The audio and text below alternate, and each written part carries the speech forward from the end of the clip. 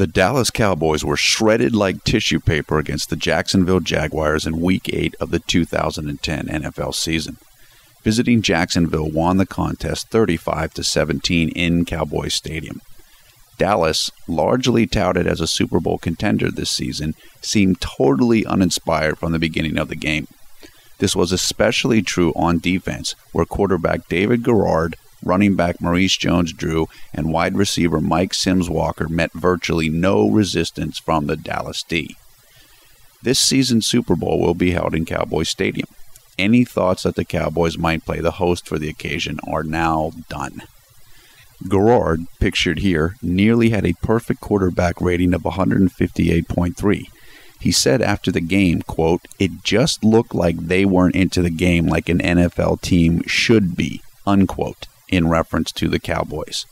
The beatdown was so thorough that Cowboys owner Jerry Jones said after the contest, quote, "I'm embarrassed," unquote. One would imagine the fans at the stadium felt the same way. There are calls now for the job of head coach Wade Phillips, as well as that of offensive coordinator Jason Garrett, once hailed as an offensive genius. Opposing players saying your team quit, your owner expressing his sense of humiliation at your play, no Terrell Owens to blame, a 1-6 record, and no shot at the playoffs. Tough times in Big D, friends. The Jaguars improved to 4-4 with the win. Reporting for Conservative New Media, this is Paul F. Villarreal.